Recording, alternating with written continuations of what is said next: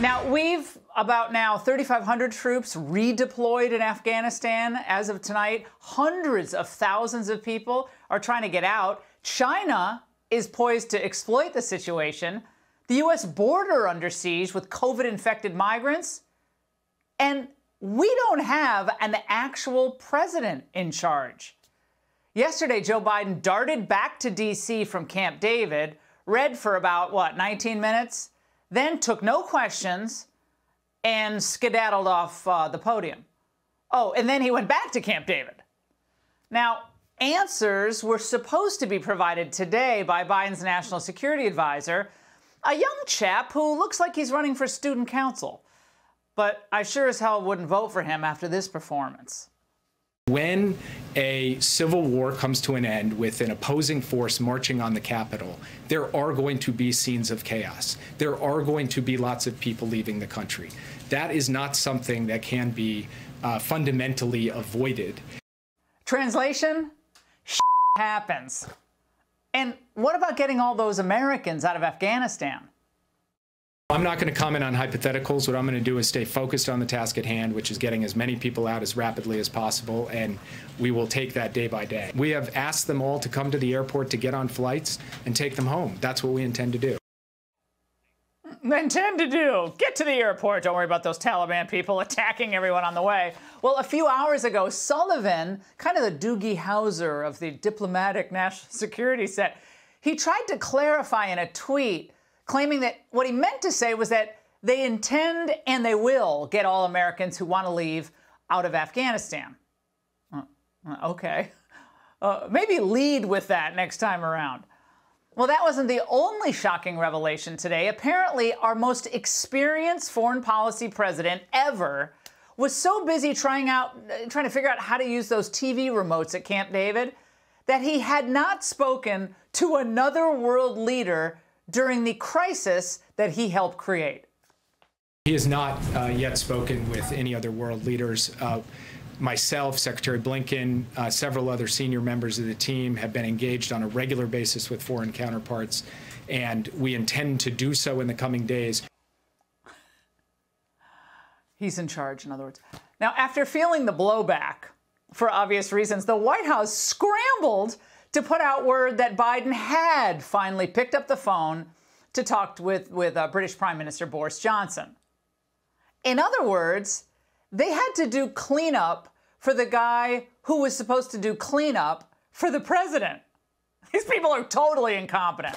Now, remember, this is our national security team. And wasn't foreign policy kind of Biden's thing? This is a moment that requires strong, steady, stable leadership. We need someone tested and trusted around the world. This is a moment for Joe Biden, a president with the experience to lead. I've worked on these issues as long as anyone. I've been throughout Afghanistan during this war, while the war was going on, from Kabul to Kandahar to the Kunar Valley. I've traveled there on 4 different occasions. I met with the people. I've spoken to the leaders. Kabul, Kandahar. Oh, nice. That's good. Now, he was still under the delusion that Afghanistan was a stable country. Joe's been sleepy a lot longer than we thought. I thought America was back. Didn't he say that? I thought Biden and his team were foreign policy gurus who could totally get other countries to help the United States. I thought they had a plan. Experience is key, they said. Biden would calm things down after Trump and get us back to the regular order of things. Joe Biden brought with him to the White House his expertise on foreign policy and national security. Joe Biden comes in with literally a world of experience. It's the entire cast of national security people who were on that stage yesterday with the president-elect, Joe Biden. It's competence, experience, insight, humility.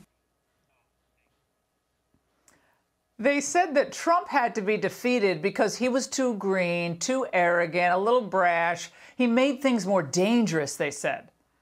Foreign leaders didn't listen to him, they said. But all of it was a lie. We've just suffered one of the most humiliating defeats in American history. a defeat made worse by their utter inability to predict anything with accuracy. And their response is that Biden isn't talking to anyone? Shouldn't Biden be talking to everyone and trying to assure them that he actually knows what he's doing? Even if the Biden team doesn't think he can do the job, shouldn't they at least pretend that he can do it? They could have given him some flashcards or something to read on the phone, anything. But no, we just had radio silence. The team of Blinken, Sullivan, and Klain has plainly failed. The notion that they could run the country while Biden hid from public view has been proven false. On the military front, General White Rage Milley, Secretary CRT Austin should have already been terminated. They're being outmaneuvered everywhere in the world, and it shows. Democrats and Republicans on the Hill should all be demanding that Biden clean house and bring in much better people to get this situation under control. We can't take these much longer. We can't take 3 weeks of this, much less 3 more years of this. And that's The Angle. Hey, Sean Hannity here. Hey, click here to subscribe to Fox News YouTube page and catch our hottest interviews and most compelling analysis. You will not get it anywhere else.